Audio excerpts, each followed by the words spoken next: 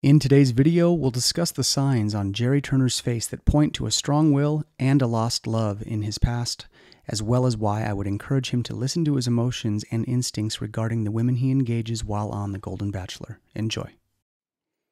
Hey everybody, we've got Gerry Turner today. If you are new to my channel, please go to the description box, watch the 5-minute crash course video on face reading I made. It'll give you some terms and terminology.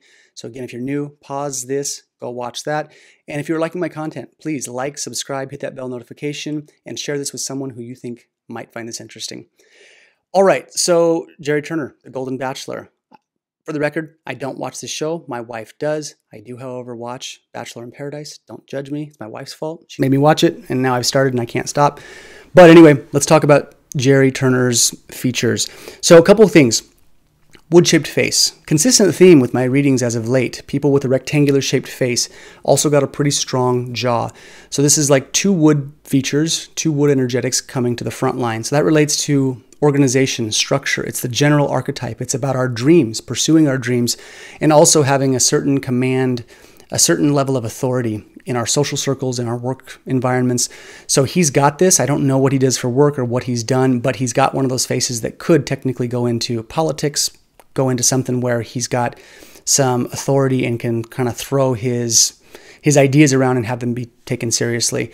So he's also got a big square, broad forehead, which is indicative of an open mind. And for a guy going into a show like this, that's pretty relevant. You're going to be talking to a lot of different women, doing a lot of different things. You have to be open-minded to begin with. So that's a favorable trait in the context of his current life terrain and what he's doing.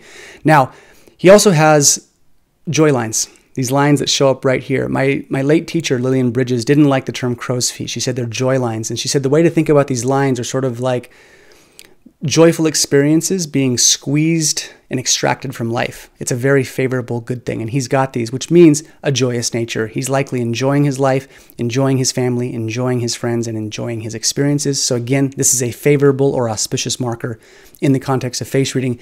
Now, he's also got fire eyes. So the lighter the color of the eyes, the more aligned with the fire element they are. So you can think of this, the metal and fire elements have lighter colored eyes. And when we get into the wood element, the earth element, and the water element, darker eyes. And so he has these wood features, the rectangle face, the square jaw right here with fire eyes, and that is a creative cycle in the 5-element theory. So fire, earth, metal, water, and wood. When I say them in that order, that is the creative cycle. Fire promotes earth, earth promotes metal, metal promotes water, water promotes wood, and wood promotes fire, and so goes the cycle over and over. There's also a destructive cycle. So when you have wood features with fire eyes, that's a creative cycle, and all that really means in the general life terrain means that your life flow, your life current, your life force should move a bit easier because you have a creative elemental cycle on your face. So that's just sort of a good luck marker. It's a good thing, you know, it's not a bad thing at all. So he's got that. He's also got a strong chin. So if we draw a line from the outer edges of the lips down, in that distance, in that space right there, that geography, the more dominant and more prominent that is, the size of that, the more the water element is active. And so what that relates to specifically is willpower. So there's a saying in the East, in Buddhism says it as well, life is suffering.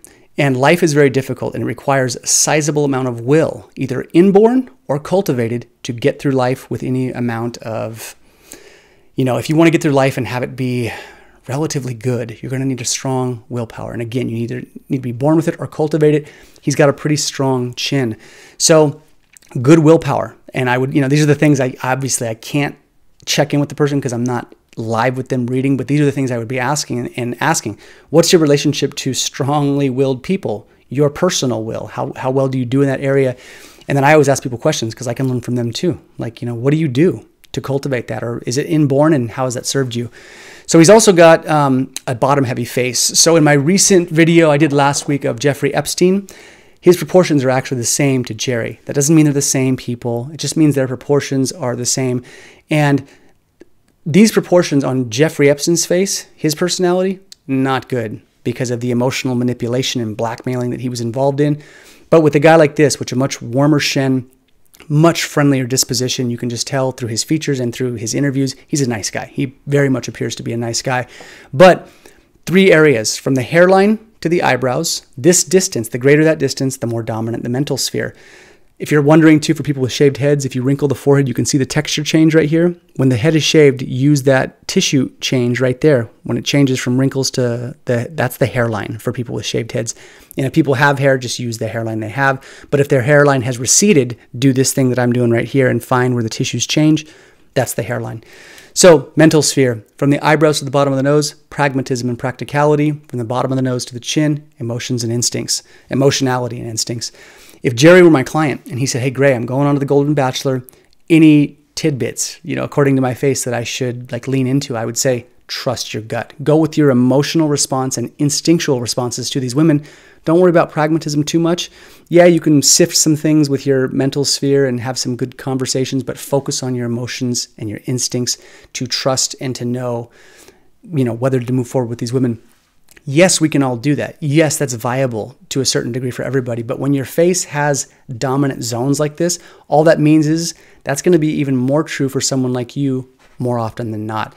So I don't know how he's approaching this. If anyone knows in the comments, if he's voiced that, like what he's doing and how he's approaching that, let me know. Put them in the comment box. Now, let's talk about some of his leaks. Minor things. Nothing to write home about, but things that I would be a little concerned. He's got sparse eyebrows. That's a wood feature, and he's got other strong wood features, but this is a little sparse. That can happen. They can be sparse through a healing crisis, something really taxing to the physical body, something like chemo, or if we're having hormonal dysregulation, thyroid problems, we'll see this getting sparse. So maybe he was born like this. I don't know, but when I see the eyebrows a little sparse, I would be inquiring, what's going on? Have you had any very intense healing crises? Are you having thyroid problems? But on an emotional level too, when these are sparse, that means the person with sparse eyebrows should not get into highly contentious, volatile arguments. And yes, anger and engaging anger is hard on the body for any person. But again, when the eyebrows are sparse, it means you don't have the fuel or the range, the dynamic range to get into those spaces and have it be a good thing for you. Some people, like me, I have a little bit thicker eyebrows. I need a little more small consistent conflicts. For someone like this, he can kind of let those little conflicts go. Don't suppress them, don't repress them. But when they're sparse, that means don't overuse anger. Someone like me, unfortunately, I can overuse anger and it's not going to be that big of a taxation. For someone like him, less so. Okay, so the eyebrows. He's also got a prominent feature that I noticed right away when I started zooming in on his face. He's got something called lost love lines, which are these lines that show up from the inner canthus of the eye and they move diagonally towards the nose. And the thinking is, with wrinkles in general, the more deeply they're carved, the more ingrained the emotional pattern and the habit, the duration of time that the person has been engaging it. So he has these, and they were pretty strong. I thought, damn, I haven't seen lost love lines like that in quite a while.